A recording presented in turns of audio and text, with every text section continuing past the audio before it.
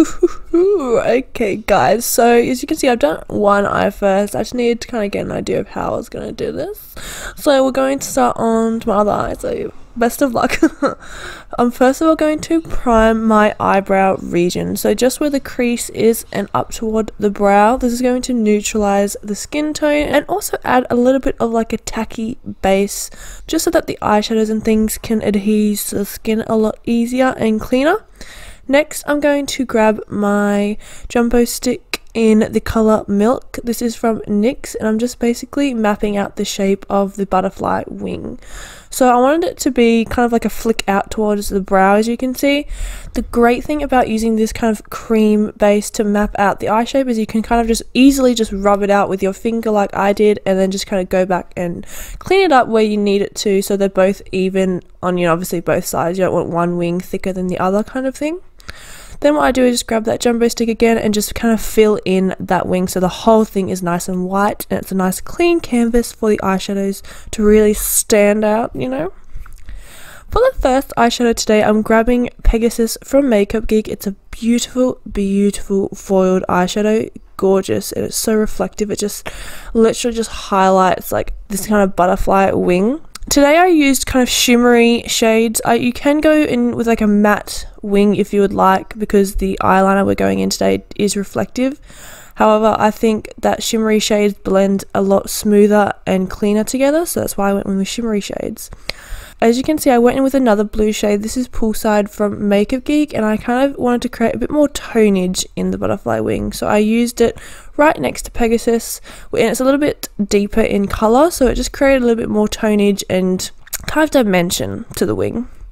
Next, I'm taking this beautiful shimmery purple from the Chi Chi Pride palette, and I'm placing that on initially with my Precise shader brush from Zoeva, and just kind of getting a nice crisp line up against that kind of edge of the butterfly wing. Then I go in with my finger and just kind of fill it in. It's a lot quicker and easier. I also don't bring that purple all the way to the tip of the wing. I want to add another colour, which is this beautiful vibrant pink shade. And I also use a little bit, just a tad of this shimmery pink shade next to it in the Chi Chi Pride palette, just to again help the colours blend a lot smoother, as shimmery shades blend a lot easier together than mattes do, I found.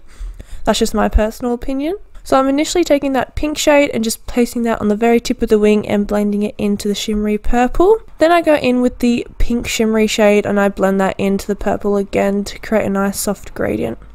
As you can see, I've grabbed both Pegasus and some of that shimmery purple shade, and I'm just blending those two together back and forth just to get that beautiful soft gradient effect, so they blend seamlessly together. They just melt into one another. It's a beautiful combination. Then I'm grabbing some of that shimmery purple shade and some of the pink shade. I'm just blending those two together to get the perfect blend, as you can see. Once I've done that, it's on to the eyeliners, which I'm very, very nervous about. So I'm taking this blue liquid liner. This is from Revlon, I think. I'll leave all the products down below for you guys. I can't quite remember. It is a new product, so I'm not 100% sure. I love it so much with this look, and I'm basically just outlining the outside of the wing. So I want the blue liner to outline the purple, and then I'm going in with that purple liner, which is in the shade Cool AF, and I'm basically outlining the blue region of the wing. So I kind of want them to kind of swap over, if that makes sense. So it brings all those colours into the different areas. It just has a really cool effect, I found. Once you've outlined the wing, it's now time to get those details in there, so fill in the kind of intricacies of the butterfly wing. This bit makes me nervous, so take your jumbo stick in Milk again, and I grabbed an eye concealer brush and I just mapped out the shape very, very lightly, as you can see. Just the very outer points first, where I'm going to outline them in blue. So again, grabbing that blue eyeliner, I'm going over the kind of mapped out shape that we've drawn in with that white jumbo pencil. And I loved using that white jumbo pencil first because it does give you a bit of an idea, and you can rub it out. Like I said, it's so easy to rub out and just kind of fix up. So once I've done those blue little details in the wing, I'm going into the purple part, which is the front portion of the eyelid. This part's a lot harder because of the shape of the eye. I just found it was a little bit more trickier, so do take your time with this step. As you can see, I did need to fix it up, so I went in with some of that jumbo pencil and just cleaned up the very edge of that eyeliner and just went back over with eyeshadow. It was very, very easy to fix. That's the good thing about this kind of look, is it is easy to fix. It just is easy to make mistakes too, so do take your time with this step. I also went in and blended the blue and the purple eyeliner together, as you can see where they both meet in the middle. Just like we have with the eyeshadow, I want them to kind of fade into one another with the eyeliner. Next, I'm taking that jumbo pencil again and just mapping out where I want the rest of the lines to go. I did about 5 lines, I think. Yes, right, I can count, it's 5. Then I go in with the purple eyeliner first. I wanted to knock the hardest part out of the way, which is the purple part. Like I said, the inner corner of the eye is a little bit harder to do. So what I've done is I've done little triangle points at the top and bottom of these little lines that we've created. It just makes it look more realistic, like a butterfly wing. It gives a bit of curvature and shape rather than just straight lines going down, if you get what I mean. And I've also done the same thing with the blue. I've done little triangles at the top and it comes down and meets those lines at the bottom. And that, guys, is the hardest part of the look. The liner is the hardest bit.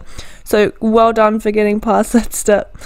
Next, I'm going to add lashes. These are stunning. I actually think they went perfectly with this look. These are Anitude lashes and they're in the style Fairy. They are so full, so voluptuous. Oh my god, they're just everything.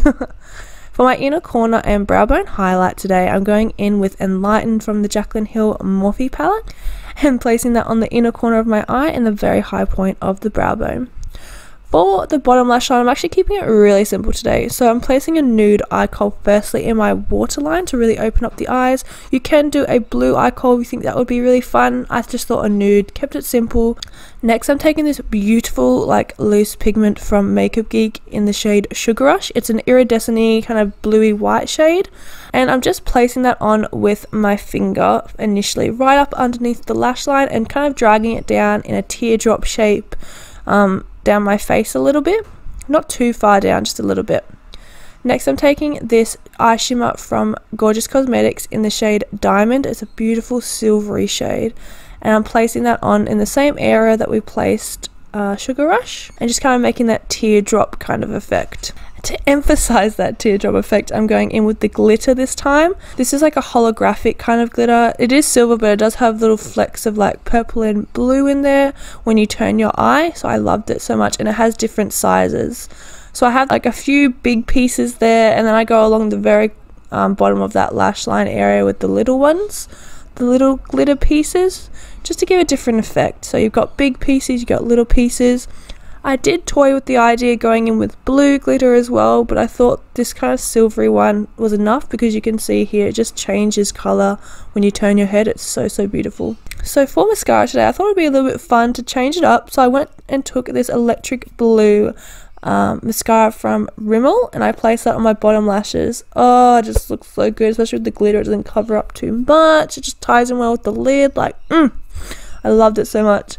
I'm actually so proud of how this turned out. I wasn't sure how it would go, but it actually turned out really well. If you guys attempt it, please tag me in your recreations. I actually love seeing them so much. It's always so cool to see how you guys, take your own little spin on it.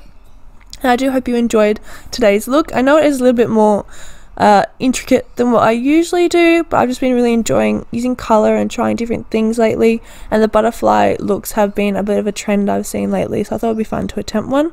If you guys want me to do another look, please let me know. Otherwise, have a great day. I love you all so much. I hope you're all staying well and healthy, and I'll see you very soon. Bye guys.